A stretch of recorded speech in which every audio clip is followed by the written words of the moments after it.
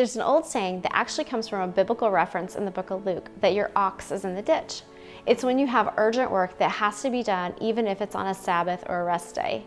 When we were building our house, our ox was in the ditch and we were working overtime for about 9 months straight.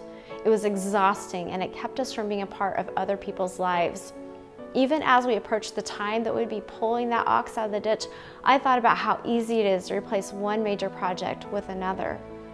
Our society is so busy that we don't call the people we need to call. We don't have time to volunteer.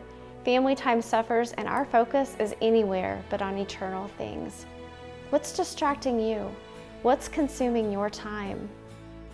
Luke 10:41 tells us to not be so busy that we miss the main thing that we really need, to draw close to the Lord and listen. Be blessed.